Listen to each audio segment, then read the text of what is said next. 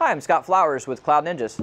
Today we're here to continue our series on the Dell PowerEdge R440 server. In this video we're going to specifically focus on VMware. Let's get going.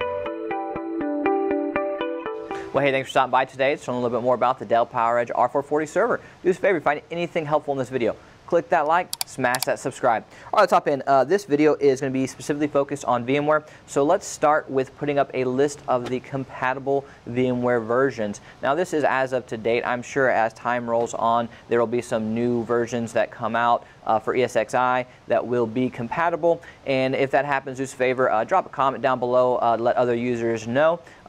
Outside that, there you go. That's a bunch of compatible versions. So what we're going to do in this video is we are going to show you how to install VMware ESXi, and we're going to do step-by-step instructions. Now, depending on the version that you're installing, it might be a little bit different, but this will be pretty much all-inclusive to show you how to get there as a whole. Nothing that you wouldn't be able to figure out depending, again, on the version that you're doing, okay? All right, so here's what we're going to do. We're going to download the VMware ISO file. We're going to show you how to create a bootable USB.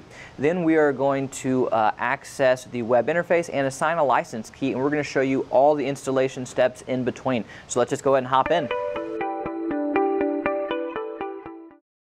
Hey guys, this is Ben with Cloud Ninjas, and today I'm going to show you guys how to install VMware ESXi. Specifically in this video, we're going to go ahead and install VMware ESXi 7.0.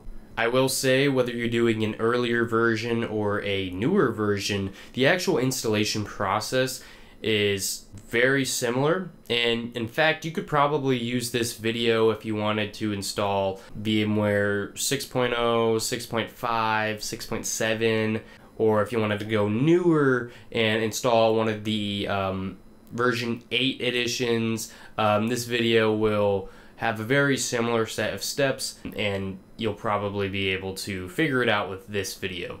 But first thing we're going to do is we're going to create a bootable USB drive. In order to do this, you need to go ahead and download the VMware ISO file from the description. If you want to go directly to the VMware ESXi website, you can go ahead and do that as well. And you'll have a little bit more options on what you want to download. But I will note that you may have to create an account before you can do this. So you can go ahead and just go to that link in the description. It'll automatically download that ISO file, and it'll save you a trip from going to the VMware website. But once you go ahead and download that VMware ISO file, you want to go ahead and download a program called Rufus. Rufus is the program that we're going to use to create this bootable USB drive, and in order for us to boot into the VMware installation, we have to create this bootable USB drive. So once we've installed Rufus, you can go ahead and open the Rufus exe file. It'll go ahead and bring up this window right here. So the first thing we want to make sure is that the USB drive that we want to turn into a bootable USB is selected under Device.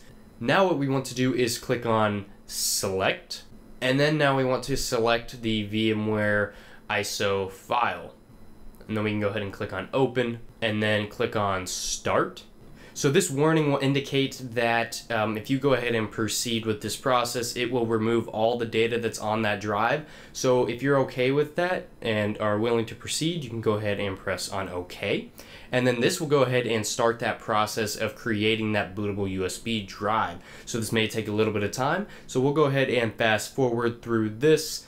And then once it's done, we'll go ahead and eject the USB drive and then plug it into our server. And then we can go ahead and start that installation process. Alright, so once we've plugged that USB drive in our server and we booted it up, we want to go ahead and press F11 during post so we can enter the boot manager. Once in boot manager, we want to go ahead and press one-shot UEFI boot menu. In here, we want to select our bootable USB drive, and then doing so will load us into that VMware ESXi installation. Loading into the installation itself will take a little bit of time, so we'll fast forward through this, but all it's going to take is a little bit of waiting. And once it's done loading, we will get a screen right here that will say welcome to the VMware ESXi installation. But essentially what we want to do is just go ahead and click on enter so we can go ahead and continue. Now we want to press F11 so we can accept the end user license agreement. Now it's going to scan for all available devices for us to actually install this onto. So at the very top we have our device, which is actually a few drives that's configured in a RAID array via our PERT controller. So we're going to go ahead and select this. You'll then get a message that says that it may be containing existing data. As long as you're okay with possibly losing that data, go ahead and continue. We now want to select a keyboard layout. Now we want to create a password that we're going to use to log into the hypervisor. So this can be anything you want it to be. I just recommend you picking something that is not easy to guess so you can be secure. And then the final step is pressing F11 right here so we can actually install the hypervisor. Installing may take a little bit of time, so we'll fast forward through that and then we will proceed. So once everything has been installed, we'll get a message right here that says installation complete and that it has been successfully installed. So now what we want to do is we want to remove that USB drive that we put in there or any other type of installation media that you use to install this. And then we want to press enter so we can reboot our server. Once our server reboots, we will automatically boot back into VMware ESXi, and then we'll just give it a second while it boots fully. And once it's fully finished loading and booting into VMware ESXi, the way you can tell is that towards the middle of the screen you will have two IP addresses. One will be a DHCP IP address, IPv4, and then the other will be static IPv6, right towards the middle of the center of the screen. And these are the IP addresses that you're going to use to actually enter into your web browser so you can log into the web interface.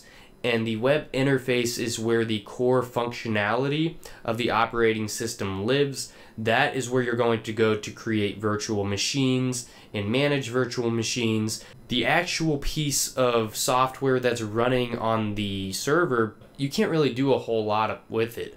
You can view logs and adjust some settings, but that's about it. But if you want that full functionality of this hypervisor, you want to log into that web interface. You want to type in the IP address and use that password you set earlier, and that's how you can go ahead and get started. Later in the series, we'll show you how to create a virtual machine in VMware ESXi. Specifically, we'll be creating a Windows Server virtual machine. So if you're interested to see how to do that, go ahead and stay tuned towards the end of our series. And if you found this video useful, go ahead and leave a like and smash the subscribe.